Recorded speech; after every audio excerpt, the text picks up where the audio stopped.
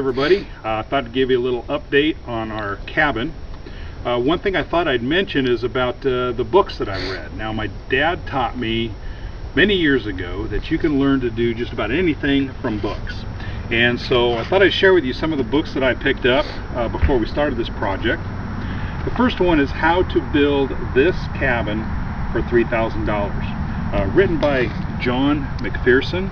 I have some of his other books on primitive skills, brain tanning, buckskin, making shelters, fire, cordage, etc. Very interesting if you're into that subject. This book shows how he built this cabin for $3,000. One of the reasons I got this book is we're doing this without credit. We pay as we go, and so it'd be very helpful to know how to use some techniques that can save you some money. Some very helpful hints in this book.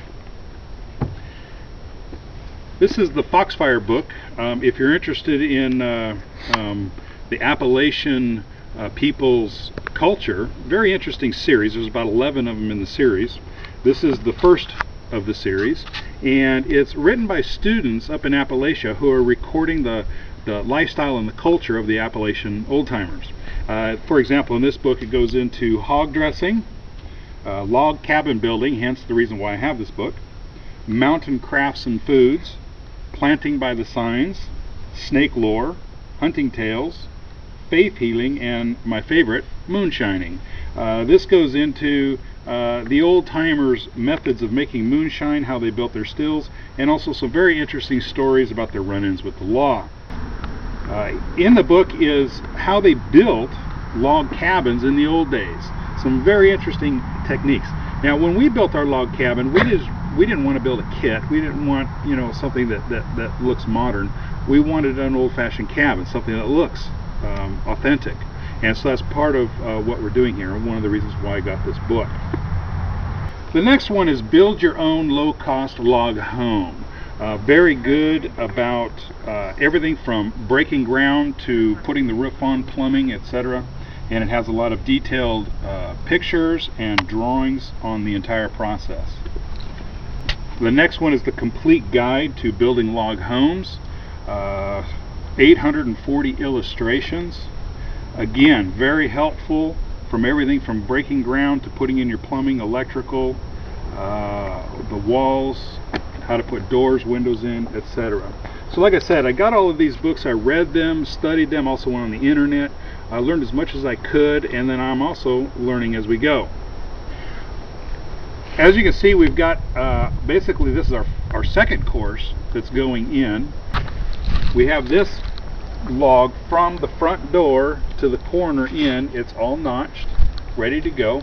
This one is not notched yet, but it's going in. Notice that it's not level, it's not straight, and that's okay. One of the unique things about building a home like this is that you're building a character into it. You take into account all of its curves, all of its knots, and when you're placing your log, you're putting it in a position that you want it in, and it makes for a very interesting looking home.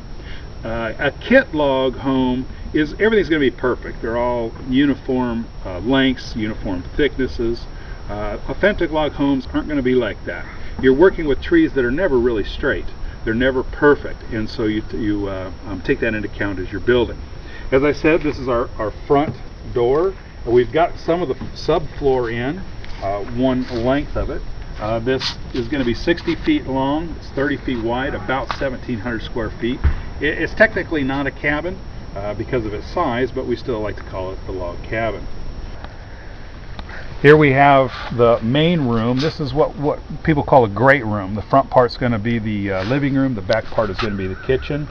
Okay, and then over here in the far corner is the master bedroom. We'll have a door off to the deck in the back as well. So as you can see, it's starting to go up, and hopefully the next update we'll have all the subfloor in, and hopefully the walls up. And this is my cameraman again, Jedediah. And that was the video that he wanted to show you of an update. Bye!